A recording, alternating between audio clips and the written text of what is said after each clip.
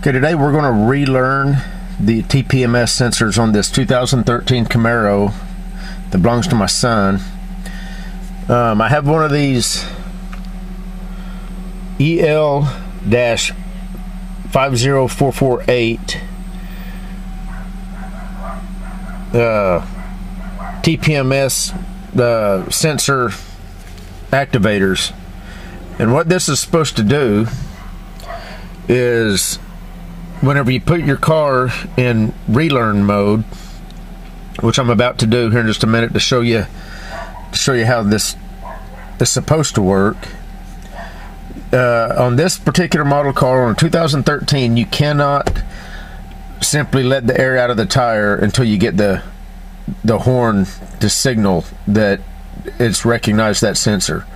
I think it was either 2011 or 2012 they changed that to where you have to have some kind of a activator that activates the sensor, that triggers the sensor to tell the module to recognize it. I don't know why they did that. Probably so you'd have to go back to the dealer, or at least that was their thinking. Then they come out with these. This was literally $10. It was like $9 is all it was online. Now I'm going to tell you right now that this doesn't work worth the crap. At least this particular one doesn't. Now other people online, I have seen that they have been able to get these to work. This is supposed to work on a lot of different cars, not just General Motors, but it's supposed to work on a ton of different makes and models, imports, domestic. There's not really a list that I've been able to find that specifically says the year and the models that this thing will work for, but I've seen kind of a broke down list from people saying that it worked on Volkswagens and Nissans and Toyotas and all the different vehicles. So I'm going to show you what I had to use to get this to work. And I know most of you is probably not going to have this tool. I've done videos on it before, but I thought I'd just do a quick review showing that this doesn't necessarily work very good. You might get lucky and order one of these and it works fine. And this is also kind of a walkthrough to show you how you have to do a lot of these cars, that you can't just simply let the air out of the tires. The first, I think in 09 and 2010, you'd put your vehicle in relearn mode, which I'm about to do. I've got the TPMS pulled up right now. I'm going to push and hold the control column button, and when you do that, you're going to get this menu. Are you sure you want to relearn? Yes or no? I'm going to toggle up to yes. You'll get two honks on the horn. You always start with the left front tire. I've never seen a vehicle that you start with any other tire other than the driver's front. So the first thing we're going to do is we're going to get out, and I'm going to try to use this tool right here, and we're going to see how it goes. So you want to make sure that does say tire learning active. And all you do is you come out, find your valve stem. I don't know if you can see that, it's kind of dark. And you hold it right up against your tire. Now, these are custom wheels, and I hate them. I've actually got a set of factory wheels I'm about to put on this car. These are going to be aftermarket sensors. I don't know what kind of sensors they are. And that might be one reason why this doesn't want to work very good. But whenever I hold it up against the tire right in line with the sensor, you're supposed to hit the button. I've actually, okay, it actually worked this time. We're going to go over to the passenger tire. I did get this thing to work one time, so we're going to see if this will actually work every time.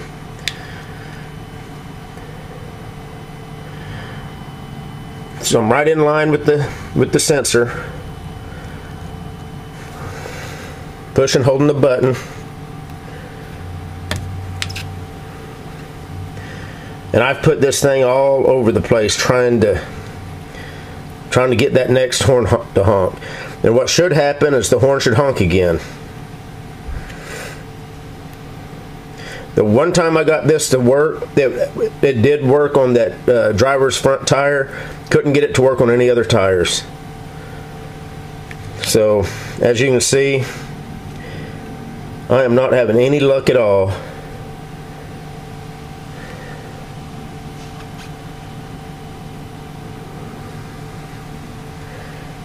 Getting this to work. Let's try a rear tire. Okay, there's the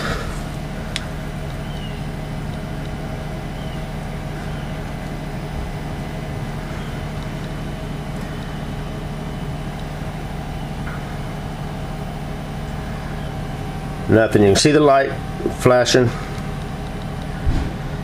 and it's just not doing nothing. Like I say, what should happen, it should trigger this sensor and let the module know that this sensor, it'll tell the module this sensor will trigger and tell the module the tire pressure and all that good stuff. We'll try the last one here. Find the, there it is. And then I'll get the tool that works every time. Now why this, like I said, this is the second time that I have been able to get this tool to work on just the driver's front tire. I've not been able to get it to work on anything else. So let me get this thing set back up. I'll show you the tool that we're going to use to get this job done. In fact, let me get out of it. I'm going to get out of this, and you can see now that it's a failure. Got the flashing TPMS symbol, and even though it honked the horn, you don't even see a pressure there on the front left tire. So I'm going to push and hold the button again. We're going to go back into relearn mode. We got our two honks.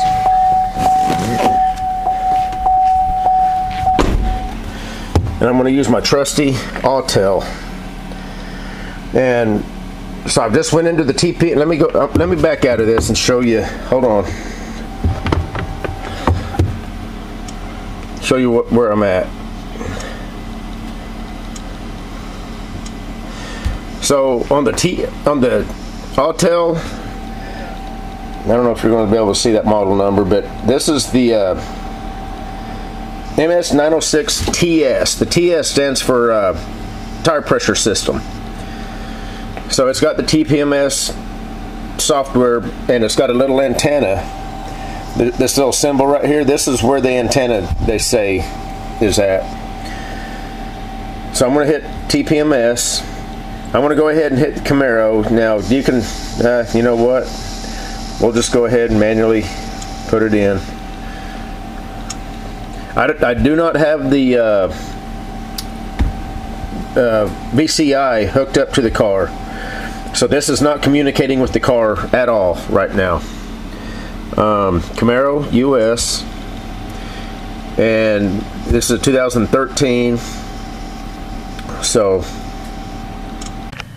okay, so I'm just going to put the little antenna symbol right across from the valve stem. I'm going to hit trigger. Should get a horn honk.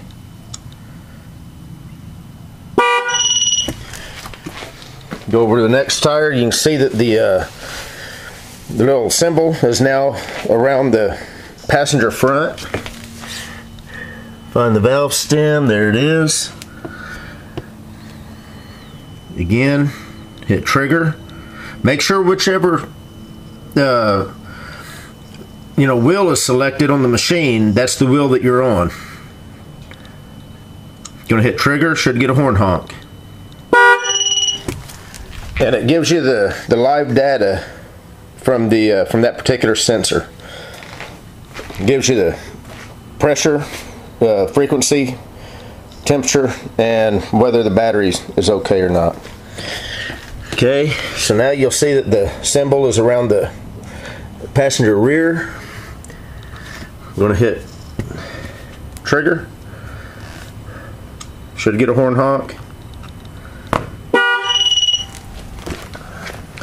Now on this last one we'll get 2 honks if all goes well, and you'll see that the the trigger or the wheel is selected for the driver's rear. I'm going to hit trigger.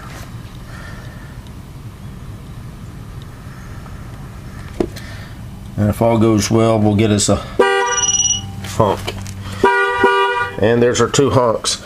And there on this screen, it'll show you all the IDs. That's the individual hexadecimal ID number of those sensors. So the car right now knows that those IDs, they know what position the wheels are in. So that particular ID belongs to the left front wheel. So if you was to rotate your tires and not do this, you could have a left front flat, and the car is going to tell you that it would be a different wheel because you've mixed up the the IDs from what the car is programmed to recognize, if that made sense. But anyway, if you guys do any kind of tire work, then this is what's kind of nice about this particular machine. You've also got programming. Let me hit back.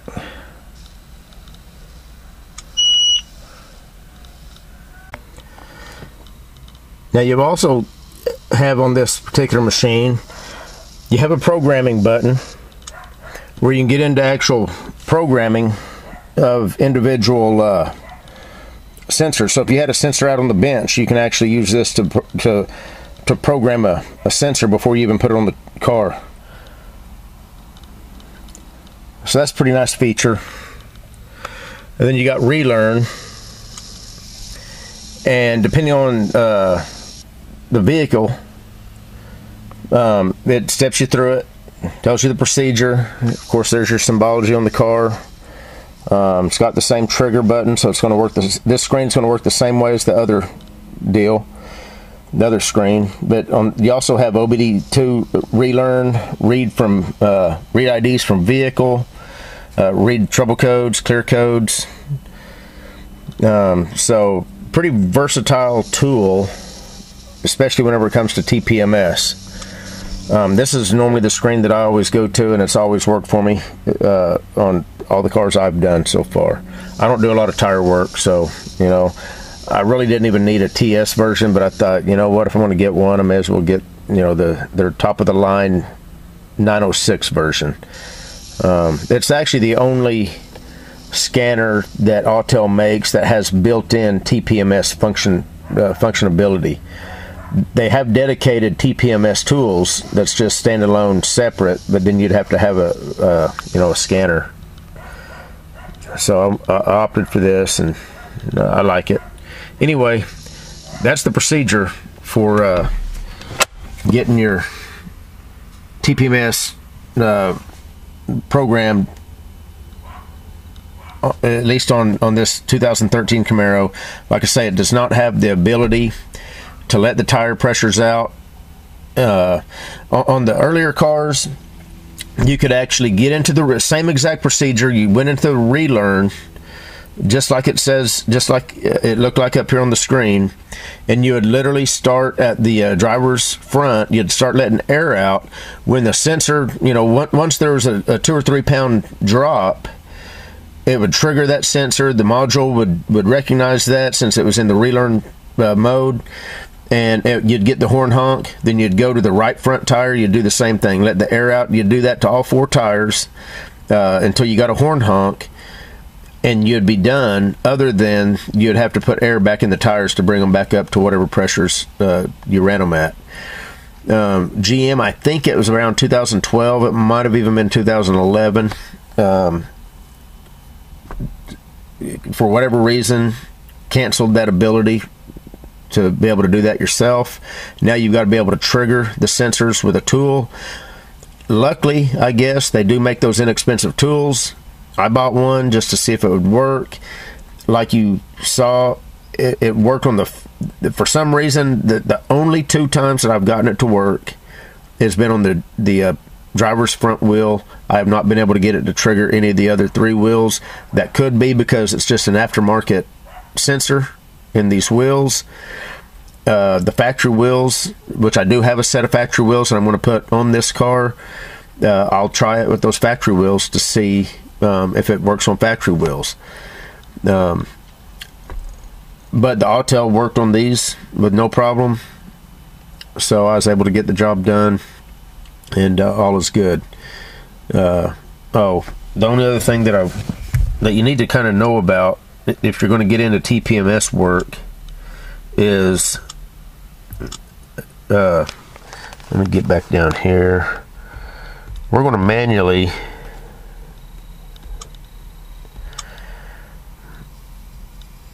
select it, and all the makes and models work off these 2 frequencies. If you notice, so from 2010 to it looks like 2016, they work off the 315 megahertz frequency range is what these sensors work off of. Now, I guess on some 2016 they work off of the 433 megahertz frequency range, and this goes all the way to 2018, 433. I don't know what the clamp in 433 megahertz and snap in 433. Don't know the difference there. Have no idea. But I do know that regardless of make and model, the TPMS sensors are either going to be 315 megahertz or 433. So if you ever replace any of these yourself, make sure that you're getting the right frequency sensor for your model, because if not, if you put 315 in a 433 megahertz system, they're not going to be recognized, and vice versa. The module on the vehicle will only recognize what it's programmed to recognize. If it's supposed to be 433, make sure you put 433 in it. If it's 315, make sure you put 315 in it. So, just be aware of that. As far as I know, that's the only 2 frequency ranges that TPMS systems use. I haven't seen any others. If there are some, they're very oddball. Maybe some. I know all the domestics use 315 and 433, and all the imports that I've seen use one of those 2 also. But anyway, that's about all I got. I was just kind of wanting to show you that $10 tool didn't necessarily work for me.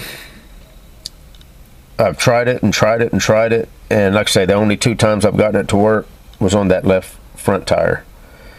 The Autel works every time, so just be aware if you buy one, it may or may not work for you. Take care.